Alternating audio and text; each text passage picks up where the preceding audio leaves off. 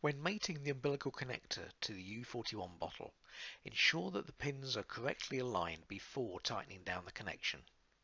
On the umbilical connector, you will notice that one socket hole on the outer ring is not present.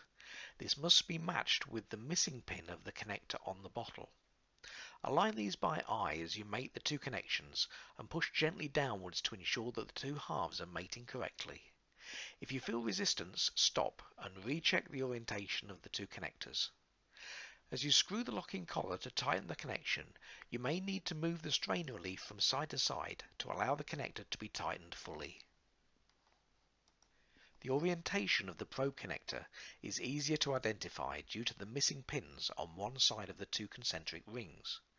These should be aligned with the corresponding gap in the socket connector on the bottle. The locking collar can be lifted to ensure the two halves are mated fully together. Screw down the locking collar to secure the connection. Any unused probe connections must have a blanking connector fitted before the unit is deployed subsea, or severe damage will be caused to the connector and unit.